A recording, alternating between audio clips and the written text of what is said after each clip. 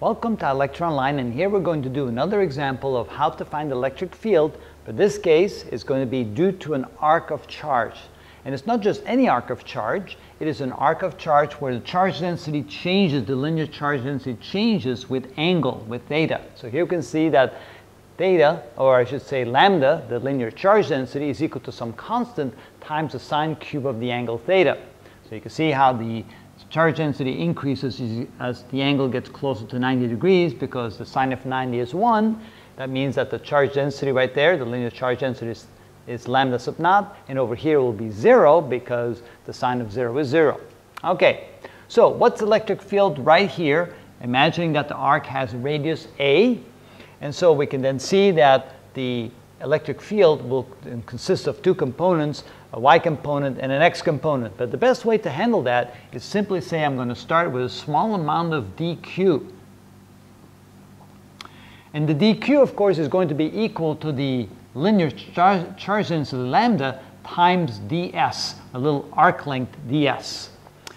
And ds, that's going to be expressed in terms of a d theta, of course, because a would be the radius, d theta would be the small little angle element, and the charge density will come from there. So this can be written as lambda sub naught times the sine cube of theta multiplied times a times d theta. And of course, this a doesn't belong to the angle, that actually goes in front, so we can write this as a lambda sub naught sine cube of theta d theta. So that would be the small charge element anywhere along the arc, and it'll of course be a function of theta.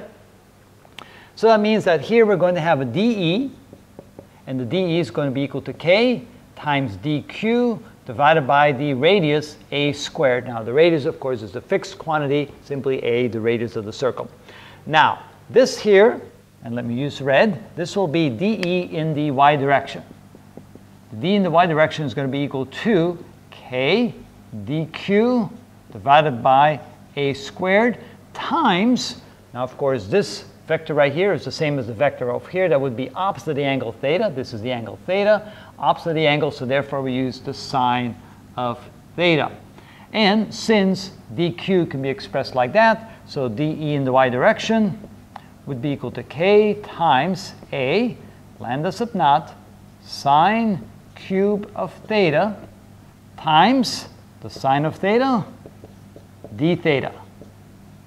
And the whole thing divided by a squared, which again we can simplify because this a cancels out that a, we combine the signs, so we have dE in the y direction is equal to k times lambda sub naught divided by a times the sine to the 4th power theta d theta. Now, if you already noticed there up in the upper right corner, I already have the integral of the sine to the 4th power of theta.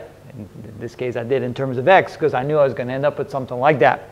Okay, in the x direction, dE in the x direction is going to be dE times the cosine of theta. Let's see here. That would be equal to dE, which is right here, which is k times dq divided by a squared times the cosine of theta. And then, of course, when we substitute this right here, a lambda sub naught sine cube theta d theta, we can then write that dE in the x direction is equal to, let's put the a is going to cancel out the same way, so it's going to be k times lambda sub naught divided by a times the sine cube of theta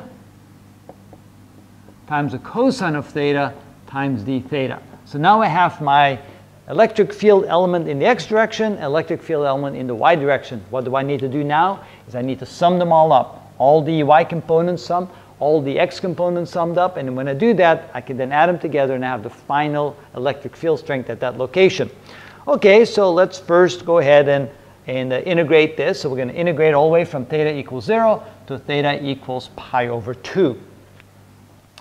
So E in the y direction is equal to the integral of all the dE y's going from 0, theta 0, to theta of pi over 2, which is equal to, take all the constants out, which is equal to k times lambda sub naught divided by a times the integral of sine to the fourth of theta d theta. So we already have the integral laid out right there for us. Of course, in this case, there's no a. We can simply cut out the a. And so this would be equal to, and again, the interval is from 0 to pi over 2. So this would be equal to k lambda sub naught times a, divided by a, times the quantity. This would be 3 theta over 8 minus the sine of 2 theta divided by 4 plus the sine of 4 theta divided by 32, evaluated from 0 to pi over 2. All right. Now let's see if we can simplify things out a little bit. If we substitute in the 0, these of course will go to 0 because the sine of 0 is 0. If we substitute in a pi over 2, 2 times pi over 2 is actually pi, and the sine of pi is 0, so that cancels out. And 4 times pi over 2 is 2 pi, and the sine of 2 pi is 0 as well. So these two terms simply do not play a role. They cancel out. They go to 0, both with the upper and the lower limit. So the only thing that's left is to plug in the upper limit here and forget about the lower limit, of course, when 3 times 0 is 0. So what we end up with is this is equal to k times lambda sub naught times 3 times pi over 2 divided by 8. And that would be a.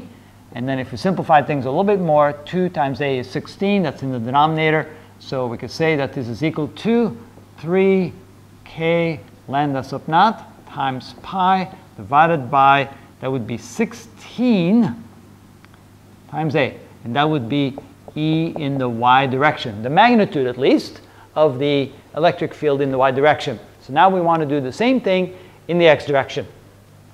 So E in the x direction is equal to the integral from 0 to pi over 2 of dy, dE in the x direction, which is equal to the integral from 0 to pi over 2.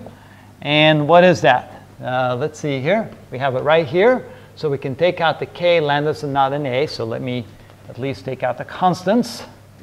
So that would be equal to k lambda sub naught over a times the integral from 0 to pi over 2. What's left? So we have the sine cube of theta, and we have the cosine of theta d theta.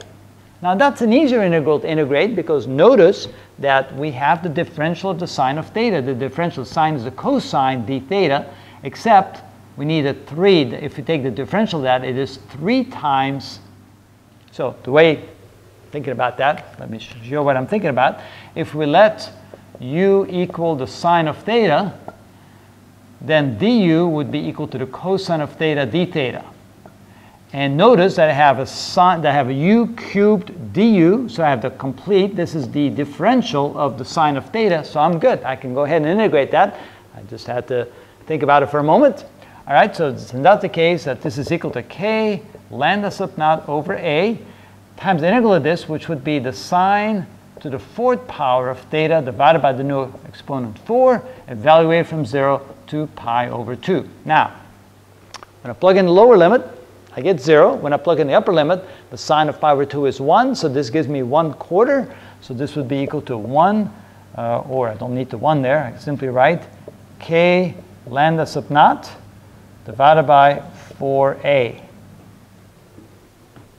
Wow, it almost seems too easy, doesn't it? But that's what I get, k lambda over a, and that would be 1/4, and that would be E in the x direction.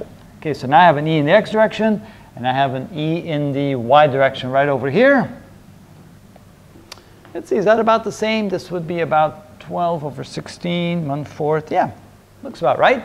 Okay, so just another quick check. The effect in the y direction would be yes. So I can see where dy would be larger than in the x direction because most of the charge is over here, which has a bigger effect on the y component. I'm just kind of making sure that I got something that's reasonable. I would expect my y component to be bigger because there's more charge up there. I expect my x component to be smaller because there's less charge here where it would affect the x component. So it looks like we're good. That means that E, the electric field, can simply now be written as the x component, which is k lambda, that's not a good looking lambda, lambda sub naught divided by 4a in the x direction, plus, and let's see here, since the x direction, the way I drew it is negative, I better put a negative in front of it, because it's in the negative direction. And then the y is also negative, so I'll put a negative here, negative, and the y component would be 3k lambda sub naught times pi over 16a, and that's in the y direction. There we go. And there is my final result. That would be the electric field caused by this arc of charge that has this varying charge density. And that's how we do that.